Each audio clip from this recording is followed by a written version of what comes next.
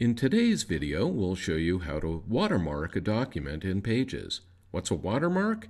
Well, let's say you're working on a Pages document that needs to be kept company confidential so that anyone reading it knows that they should not show the document to anybody outside the firm. A watermark is a transparent text box that overlays every page in a document, providing the reader with the knowledge that the document is confidential or a draft. In the good old days, watermarks were placed on documents by stamping them with a large rubber stamp using transparent red ink. Now, it's all done in the app. To begin, we start with a document open in Pages. A watermark is usually added after the document is drafted or completed, but before it's distributed to others. First, click on the document, then click the Text button at the top of the Pages window to add a text box. Drag the handles on either side of the text box so that the box fills the page from the left margin to the right. Select the sample text in the text box, then use the formatting tools in the right sidebar to center the text. Select a font for your watermark. Change the color if you want to. Increase the size of the text until it fills the text box. And then, since we need to be able to see the text, click on the Style tab in the Tools sidebar and drag the opacity of the text to a lower level. I found 50% opacity to be transparent enough to really read the text. We need for the watermark to appear on every page of the document, or at least every section of the document. To do this, select Arrange, Section Masters, Move Object to Section Master from the menu bar.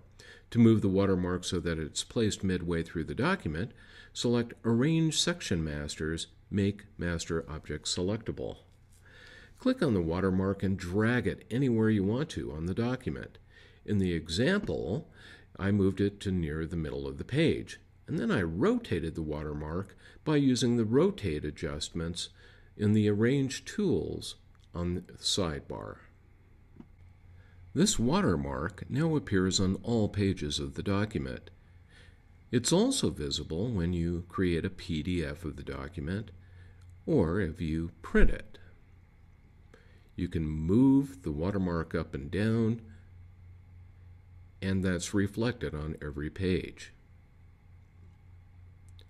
Removing a watermark is simple. You just select it on any page on which it appears, then press the Delete key on your keyboard.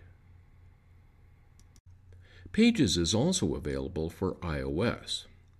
Tap on your watermark to select it, then choose Cut from the pop-up menu. The watermark disappears, but it's stored temporarily in the clipboard. Tap More, then tap on Document Setup. Tap on the Document Setup page, then select Paste from the pop-up menu.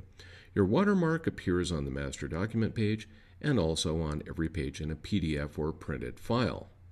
To rotate the watermark, just place two fingers on the box and twist them clockwise or counterclockwise to the angle desired. Tap Done to save the watermark.